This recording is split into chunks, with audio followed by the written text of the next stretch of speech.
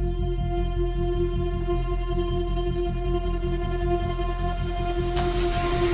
everybody, welcome back to another edition of Ed's Attention to Detail.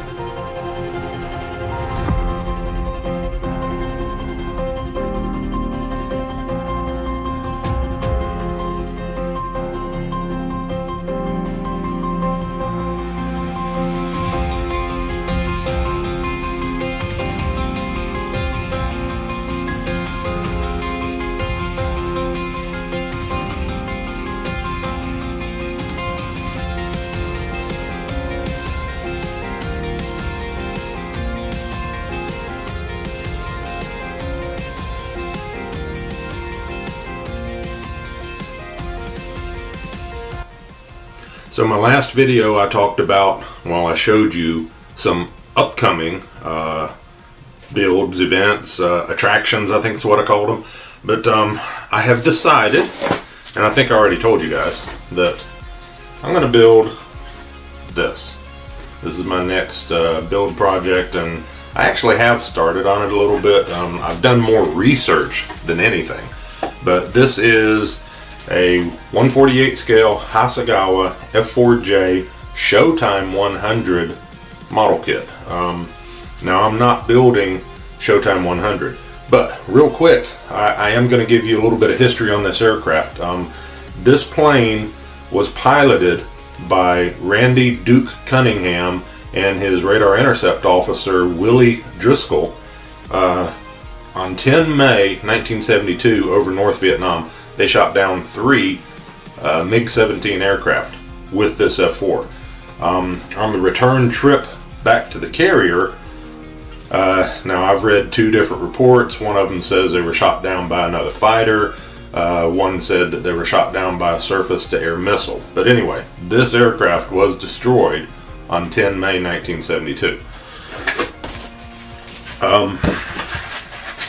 Now, I told you in the previous video that I'm not going to build the Showtime 100 aircraft. What I'm going to build is a Blue Angels F-4J.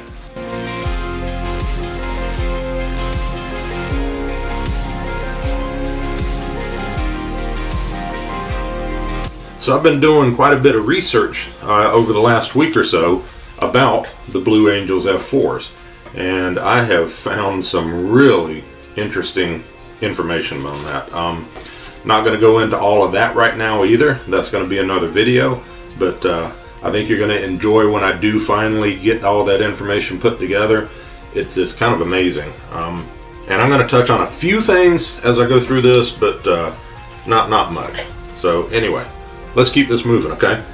So the Hasagawa kit. Now I wanted to get the Hasagawa Collector's Edition F-4J Blue Angels kit. It's a 1/48 scale limited edition kit that was made. I couldn't find one at a reasonable price anyway, or one that was in the United States. There's a couple of them that are overseas, but I just didn't want to pay for the shipping and all that, and possibly not be happy with what showed up. That's the reason why I decided to buy this kit instead and turn it into a Blue Angels kit. So let's kind of talk about this for a moment, the Hasagawa kit. As far as being a Blue Angels airplane, now of course it is an F-4J, and as I alluded to just a few minutes ago, the F-4Js, the Blue Angel F-4Js were a little bit different than the production version F-4Js. And when I say different, I'm just going to show you a few things here in the kit. So let's just take a look at some of this stuff. I'm going to go through the sprues real quick. Of course, these are the wing sections for this kit. Now, one thing I'm going to have to do is, hopefully you can see this, but right here on the wing, you'll see these little plates. Those are actually part of the mid-wing pylon that would mount there, that would, you know, launch missiles or drop bombs or whatever. But that's how they would mount ordnance on the aircraft. They have a pylon that goes there, and those plates are actually part of that pylon. That's not part of the wing, so I got to cut that off for this Blue Angels build. Now, another thing, and I've already filled in the holes here in the center, but they have a centerline drop tank that they usually fly, and the Blue Angels did fly that every now and again, but they didn't fly it in their demonstrations. So I'm going to build the aircraft as it would be during a demonstration. I got some holes on the outboard wing, again some outboard pylons. I got to fill those holes in, so I'm going to do like I did here in the middle. I've already filled those in, but so a couple of the changes that I'm going to have to do to this just in the very beginning. Like I said, I got to cut those plates off and fill in those holes. But anyway, that's one of the sprues that comes with it. Now, a lot of what you see right here is not going to get used. These exhaust nozzles are incorrect for the Blue Angels airplane. Like I told you, some of the early Blue Angel F-4Js were different than the production F-4Js. And one of the differences was they had a different engine in them. So I'm not going to put the drop tanks on. I am, however, going to use these Sparrow missiles. Now these are going to be painted, you know, according to the Blue Angels paint job. They did carry fake missiles on the aircraft, so those are going to be used. The wheels are going to be used, but the rest of the stuff on this sprue, I'm not going to use it. So again, next sprue. Now this is another set of wheels, and I'll have to get into the kit and actually figure out these wheels or these wheels. But they are different, and again, that's one of the changes between the F-4B, which was the previous model, and the F-4J, which was this model. One of the differences was the tires were different sizes. So like I said, I got to get into the kit and figure out which tire it is I'm going to use. The rest of this, hardly, I will use the nose gear door here. I will use the cockpit instrument panel, but everything else on this sprue, I'm not going to use. So, alright. Another one of those big differences. Now Hasagawa builds their kits for a lot of a lot of the different Phantom variants. They have of course, for the Navy, they had the F-4B, the F-4J, the F-4N, and the F-4S. The N and the S were updated versions of the B and the J. So anyway, one of the things that has to happen here, and this is actually called out in the instruction sheet, which is pretty cool, but you'll notice, hopefully you can see it, right here on the tail. See if I can get a good shot of that. There's a formation light, and that's what that little strip is right there. And on the forward fuselage, right here, just after the intakes, there's another formation light. Have to cut those off because those were only used on the N and the S models, if I'm correctly. I know the S model had them, but I think the N and the S model had the formation lights. The J's did not. I know that for a fact. So I'm going to have to cut those off. I'm going to have to be real careful to make sure that it's nice and smooth and doesn't leave any scarring on the side of the intake or on the side of the fuselage. Now, one of the things that I wasn't real happy with when I opened the kit up is the intake right here. You see that wall? That flat?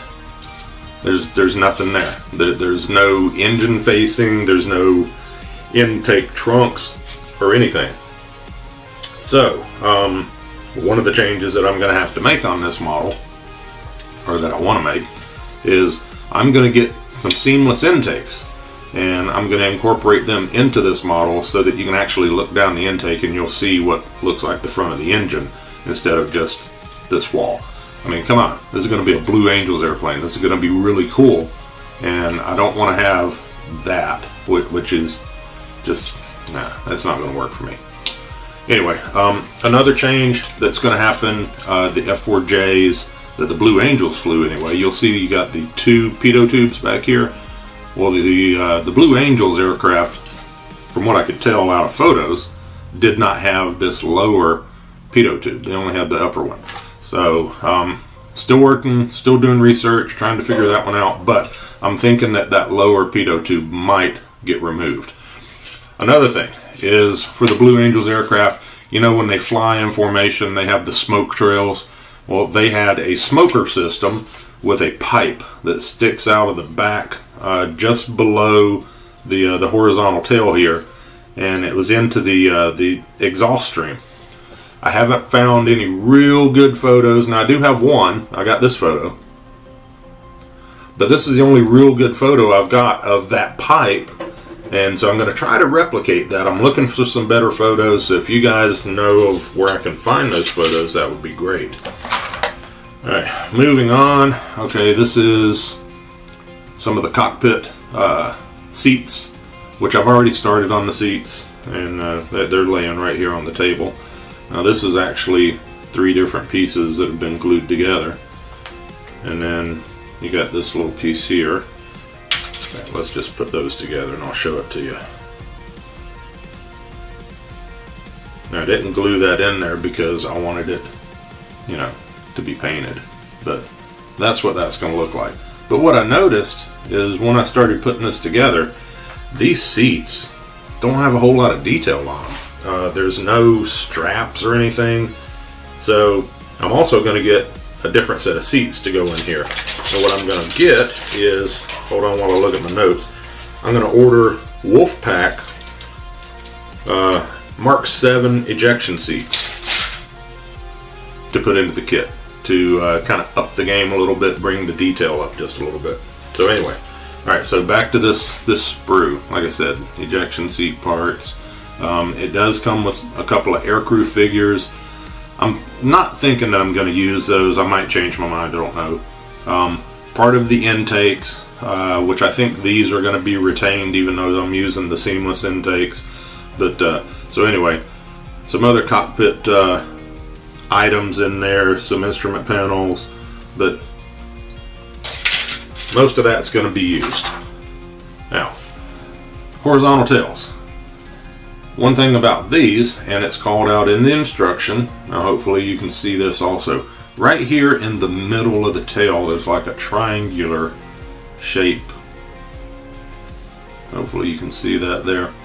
But that's a stiffener, and that stiffener was added to the N and S models. It was not on the J model, so I got to cut that off too, and hopefully get a nice clean cut and not ruin any of the other detail that's around it. So, and then the last sprue, these are landing gear doors, speed brakes, and interestingly enough, I actually have landing gear doors for an F-4E, which I'm not going to use, but that was an Air Force version of the F-4. So like I said, Hasagawa has made these kits to cover a wide variety of F-4 variants, and so you get a mix of pieces. Now this is a nice thing that I thought, at least I thought it was a nice thing about this kit. Let's see. So talks about it here on this paper. You get a one-piece canopy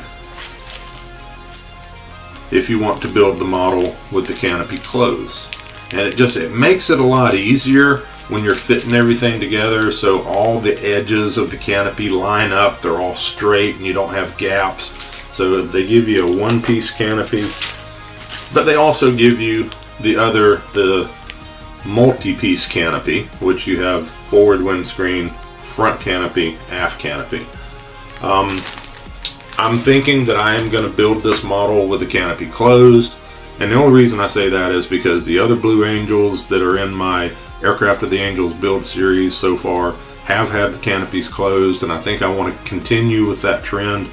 Plus it keeps the dust out. You know, over time dust gets in there and it's really hard to clean out, so I'm thinking I'm going to use the closed canopy. But like I said, that's a really nice feature on this kit, is that it gives me the option of having that closed canopy. So, okay, quick review. I know that was real quick, by the way, but that was a quick review of the Hasagawa F-4J Phantom Showtime 100 kit, and a couple of the drawbacks to the kit, I guess you will. But overall, it's a nice kit. I mean, it's got some nice detail in it, but I'm looking to take this thing a few steps higher than what they even have in the kit. So not really bashing the kit, although I know kit bash is actually a whole nother term, but no, I'm not bashing the kit. I mean, you can actually build a nice F-4J with this aircraft, or with this model kit, if you decided to do so. So anyway, that's what I got for right now. Hopefully my next video I will have some of my parts together, and I'll actually start the build process. I mean, I'll be doing little things along the way, but I'm really waiting on those other parts, the seamless intakes, the new ejection seats and stuff like that. So I appreciate you guys watching. Take care, God bless, and remember, pay attention to the details.